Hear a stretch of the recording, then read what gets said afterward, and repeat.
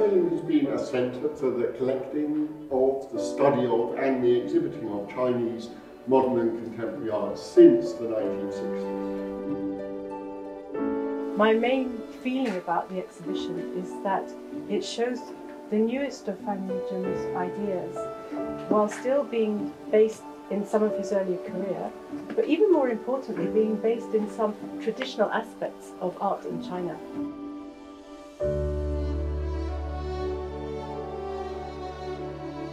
做陶瓷的作品已经10多年了，马希勒老师呢就希望他也呈现一个从立意然后到结果的一个过程。